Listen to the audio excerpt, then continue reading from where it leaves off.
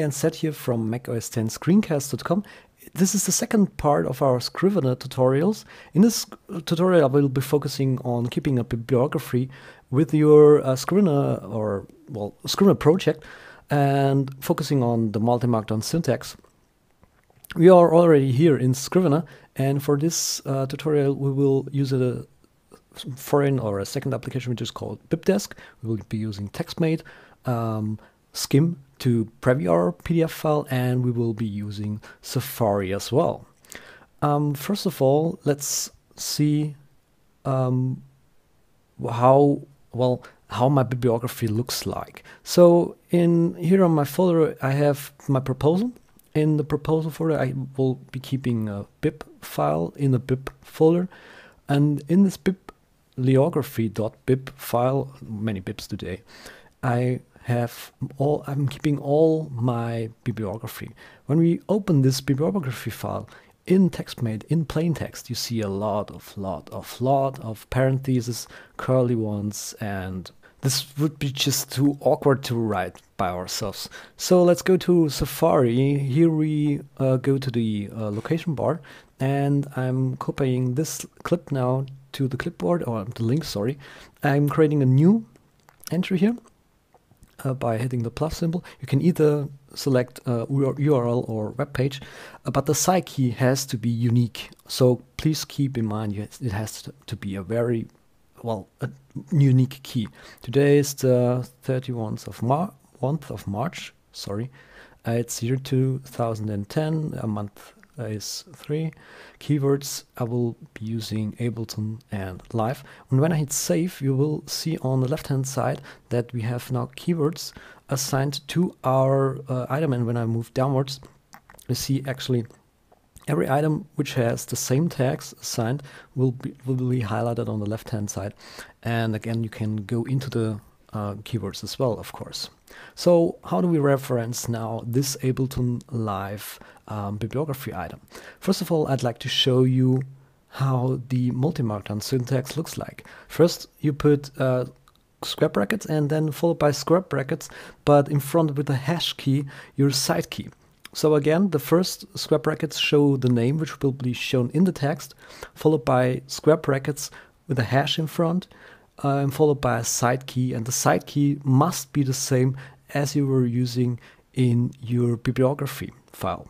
So first we will be putting here Ableton Live in the curly braces or brackets, and the second brackets will be the hash key in front. So then again, we need to export our document to LaTeX, but first we need to tell our text file where our bib file is. So in order to do that, we hit the plus key here, enter BibTeX. Please keep an eye on uppercase and downcase writing, and then go on the left text field, and there you need to put your relative folder of that bibliography file. So we have our text file here, and in the folder bib is our bibliography.bib file. So I'm copying this name now to the clipboard. Then I go back to Scrivener and insert it here, but before I'm writing bib/ and then our bibliography.bib file. I execute with OK, or save with OK. Then I compile the draft. Here I'm not changing anything. Again, it's Multimarkdown to LaTeX. I select the name here, and I actually want to use the old file again. I want to replace it, of course. Then it's doing its thing. And now when we open that file in TextMate, you will see what has been changed here. Oh, I forgot something. It is somewhere at the top where Multimarkdown has changed our bibliography. This is this line here. Here we redefining our bibliography, bibliography.bib file to /biblio command. And way at the end is our biblio command again, which tells LaTeX where our bibliography is. And to actually cite or to reference our file, you see \cite, square brackets, and then the curly brackets with Ableton_Live, which is our side key, our unique side key. Now let's move on and set our PDF preview program to use Skim instead of preview. Click OK to well, set this setting, then typeset our file, and our changes will now not be shown in the final document, because in order to do that, you see all these question marks here.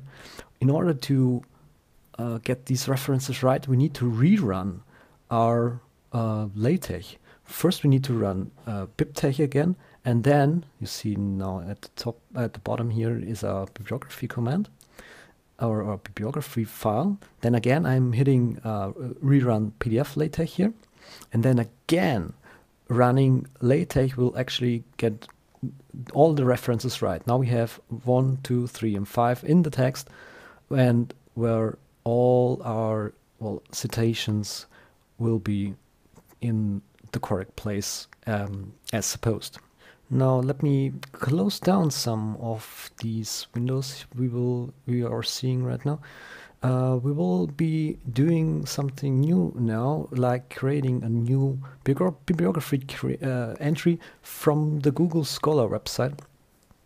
Here I'd like to search for, again, you have a dedicated Firefox add-on which does this job very well, to get the BibTeX command right for Amazon entries.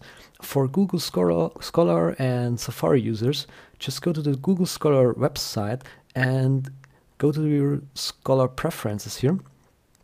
And way at the bottom, you see the Bibliography Manager should show the links to import citations into BibTeX. Save the preferences, and now you see at the bottom of each link, import into BibTeX.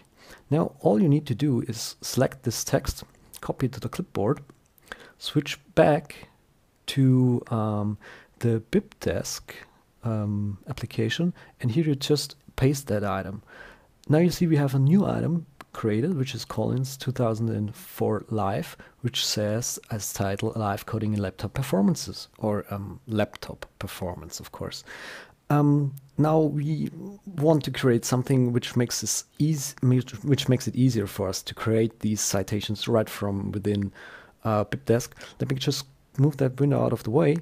In your library, you will find under Application Support the BibDesk, sorry, and there you will find a folder called Templates. In the folder, you can put templates which are used by BibDesk in order to create those citations. I've already created one of these template files, which says smaller and dollars and publications, and on the second line you see actually our square brackets followed by square brackets and the hash key, hash symbol in the front, followed by again the less than dollar sign and side key.